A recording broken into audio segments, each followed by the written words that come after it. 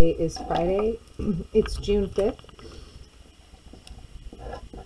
So go ahead and make sure you have your June 1 through 5 packets. Turn to Friday, write today's date. Make sure you use a capital letter for the J, a 5 followed by the comma. And if you want to practice writing numerically with just numbers, that's how you would do it.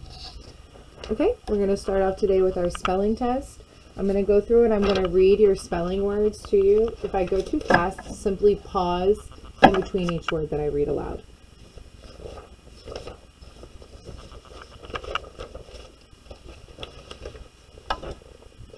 Number 1, story. Number 2, history. Number 3, jumper. Number 4, higher. Number 5, stars.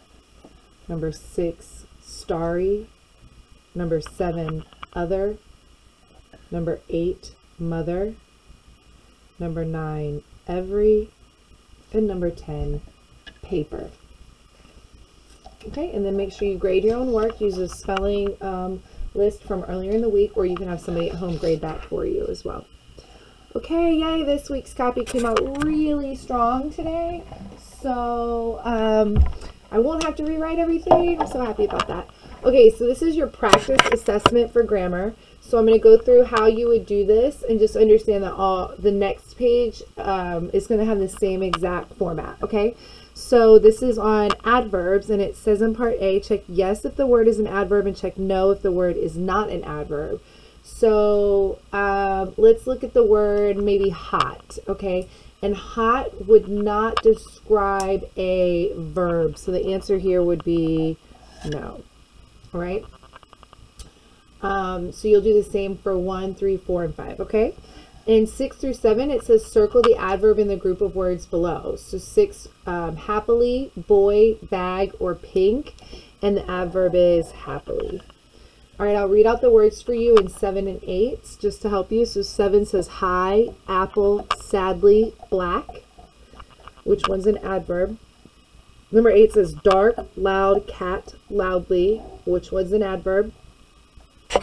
And 9 and 10, you have to write a sentence using an adverb, and you may not use any of the adverbs used above. Circle the adverb in the sentence that you wrote. So you're just writing your own sentence with an adverb. So I might say... and you can't use my example either, but I'll just give you an example. I skipped quickly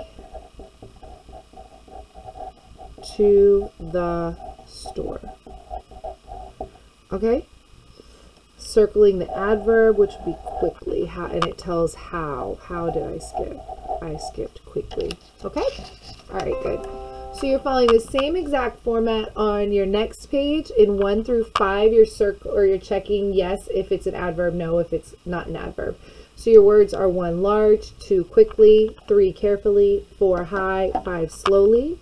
Circle the adverb in the group of words below. Now these copies did not come out great, so I will rewrite these. Number 6 should say beautifully. Number 7 should say girl. Number 8 should say brown. Number 9 should say sick. Number 7 should say ugly, vegetable, highly, and beautiful. Number 8 should say... I don't even know what that one is. Okay, the next one, sky. That's sky, silently, quiet, or pink. And you remember you're circling your adverb with these.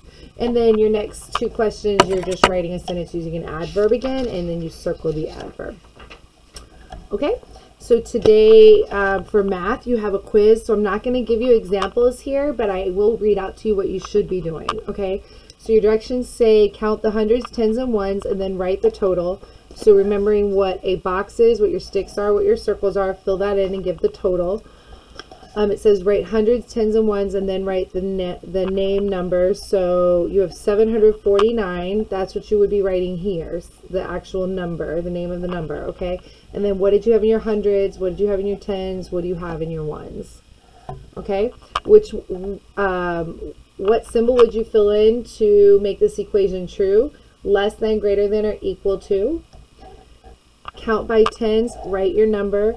And then number 5 says Victor bought some stickers. He bought 3 pages that have 100 stickers on each page. He also bought 27 extra stickers. How many did he buy in all? And make sure you show your work. Okay, and then you should be redoing your final draft today on this paper. All right, make sure after you are done all of your packet work that you are spending time on your sites. And they really should be in this order: Raz Kids, IXL, Freckle, and then Prodigy. You guys, be kind to your brothers and sisters. Make sure you get outside today and this weekend and try to find something every day, at least one thing to do to help around the house. We miss you so much. Bye.